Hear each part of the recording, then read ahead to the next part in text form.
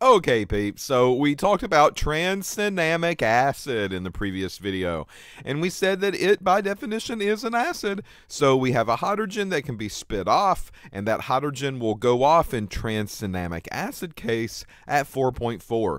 So if the pH is greater than 4.4, then this thing is going to turn into an acid, and it's going to spit off a proton for the reaction to use. Now, I want to go on and talk about the next reagent that you're going to be using in the laboratory, and this is liquid bromine. And the reason that I want to kind of talk to you about liquid bromine is because this is one of, I would say, the most hazardous compound that you will use this summer. So up at the top, you're going to see a flask, and that flask is filled with bromine. And bromine is a liquid at room temperature, but here's the problem. Bromine's a liquid at room temp, but its boiling point is very close to room temperature. So what that means is that if I pour liquid bromine out into a flask, and if that room is slightly warm, or if the flask is slightly warm, then that liquid will change into a vapor, and it will escape the flask, and that's what you're seeing up at the top. So we don't want this to happen. We need to use liquid bromine in this reaction, but if we just add liquid bromine the way that it is, it's going to be very hard for us to keep it in solution and for us to react with it. So for that reason, we have to put liquid bromine into what we call a carrier solvent. So your carrier solvent here is not water. So never ever add water to liquid bromine. Don't breathe it in, and never add water to liquid bromine. And the reason is because the water will react with the Br2 molecule, and typically it will form hydrobromic acid. And that hydrobromic acid can spit, it can splatter, and you can easily breathe that in, and that will give you chemical pneumonia. Not only that, but liquid bromine can also have long-term central nervous system depression. So what goes on is that people that work with liquid bromine over a course of time, the what we would call the half-life is very long. So it stays in your system and it will accumulate. And over time, as you absorb more and more bromine, your symptoms get worse and worse and worse. So you never really want to expose yourself to liquid bromine at any point in time for a long period of time. Okay? So there's a proper way to handle this. We're going to have to use liquid bromine. There's no way around it, and we don't want it to vapor like it's doing up here at the very top of the picture. So what we do is that we pick out a carrier solvent. That carrier solvent is not going to be water. Instead, it's going to be glacial acetic acid. So what that means is that the lab is going to tell you, make this solution, and it gives you a molarity of bromine. And it will say, but make sure that you put it in glacial acetic acid. That's the carrier solvent. So you treat these problems just like always. Take your molarity problem, figure out how much you want to make, solve for mole, and then use that mole, convert it to formula weight. That gives you gram of bromine. And then when you get gram of bromine, you can use the density value to convert that to milliliter of bromine that you need to measure out. Bromine's a liquid, so we probably would need to measure milliliters, right? So when I take this bromine, instead of putting it in water in a volumetric flask, I'm going to put it in glacial acetic acid instead. And the acetic acid will basically take what you're seeing up here at the top, and it will change it into something that you see down here in the bottom. So notice the vapors are not there anymore. The acetic acid has trapped the Br2 molecule in the solution. It's not going to go anywhere, and that way it's going to be ready for our reaction when we begin to add it to the boiling flask. Now, there's another trick here that we need to tell you about, and that's to make bromine cold in the very beginning. Notice I told you that the boiling point for bromine was about room temperature. So if we can take our bromine container, and if we can put that into like an ice water bath, then we can get this stuff really, really cold, and it's not going to basically fume on us when we begin to work with it. So before you make this solution at all, put your bromine container in a ice bath and let it sit there for, 10-20 minutes. Let it get super, super cold. And then go and pour that out into a graduated cylinder or volumetric flask, whatever you need to use to make your solution, and it will stay as a liquid for the most part. It will stay as a liquid until you're ready to use it. So that's a little bit of background about liquid bromine. Just be careful with it when you use it in the laboratory and you'll be fine. Now here's the setup that you're going to be using in the laboratory. So down here at the bottom is a boiling flask, and this boiling flask will have another neck on it, and that neck is going to be the attachment of a separatory funnel. So the separatory funnel will hold your liquid bromine here, and you're going to slowly add the liquid bromine into the solution as the reaction proceeds. So that's the reason that we do that. It's right there, it's jointed. We have access to add things in that boiling flask over a course of time as the sample begins to heat, right?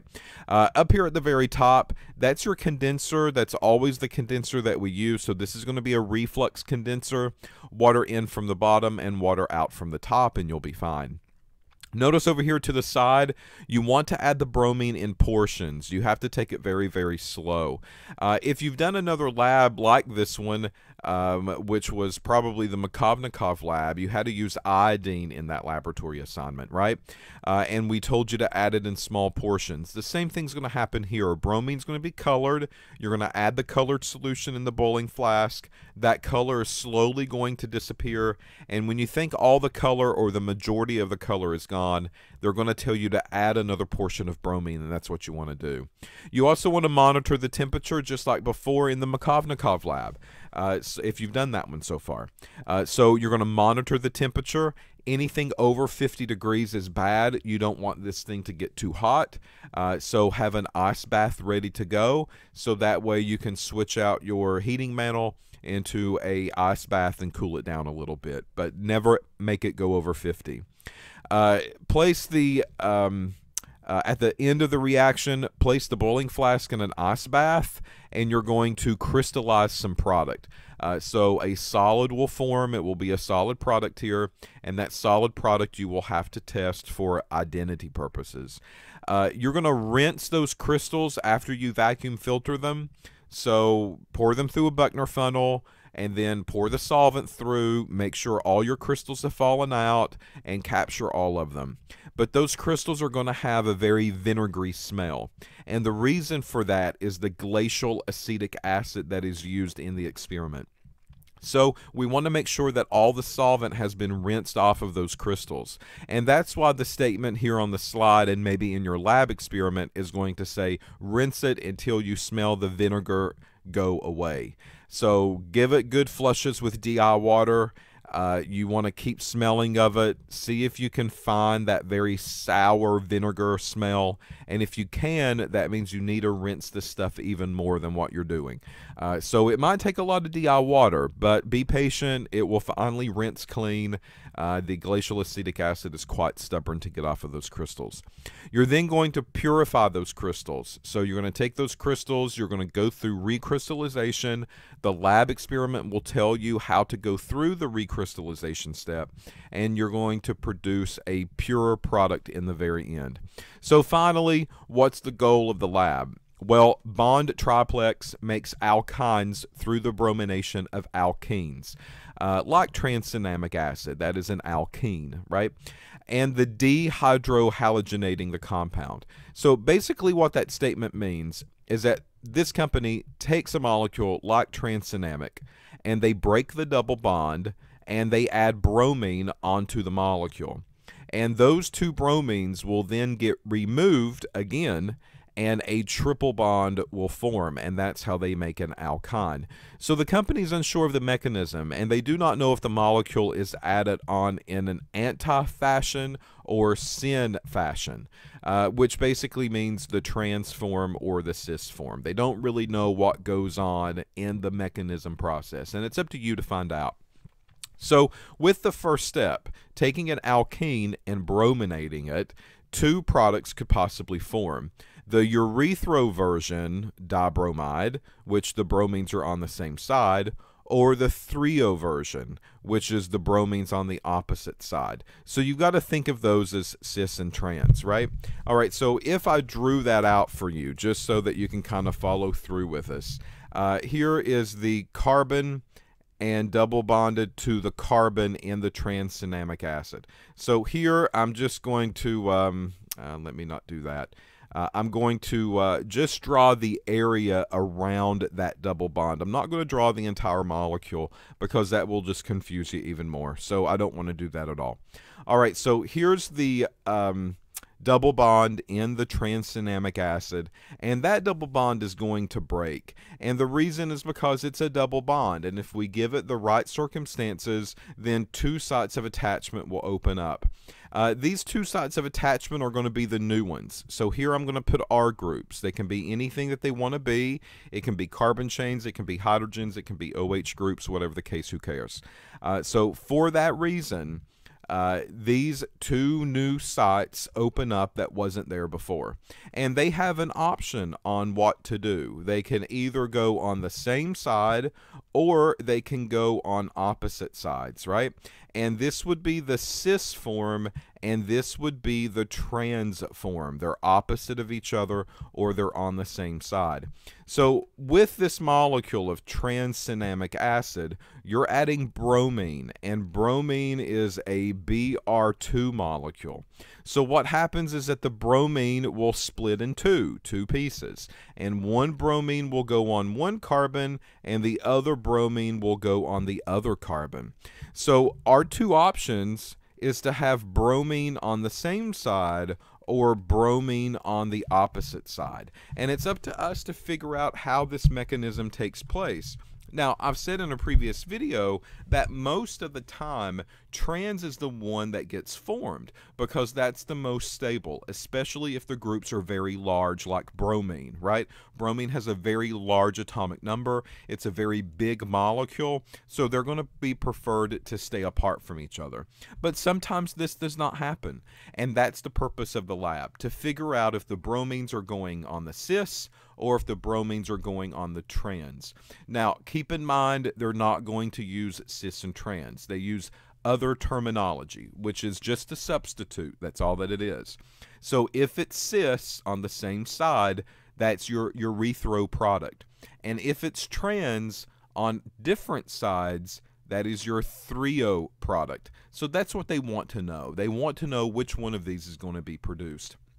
So your job in this experiment is to brominate trans-cinnamic acid, and then you'll get a product. That product could be the urethro or it could be the 3O version, and you're going to determine which one you have through the process of a melting point determination. That's it. You just need to do a melting point. So you need to clean up the product, get rid of the impurities, dry it out, so that means overnight at least, and then come back the next day and do a melting point.